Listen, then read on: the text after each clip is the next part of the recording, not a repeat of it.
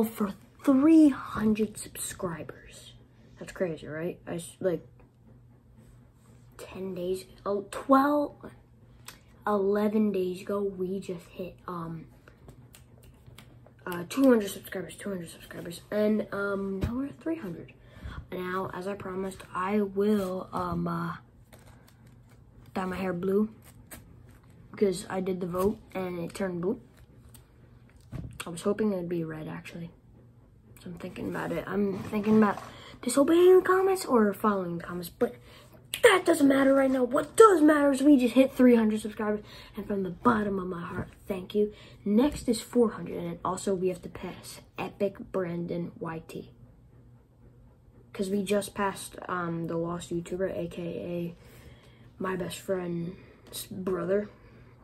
So if you help me get there, you will not regret it. I will make those edits and I will not stop.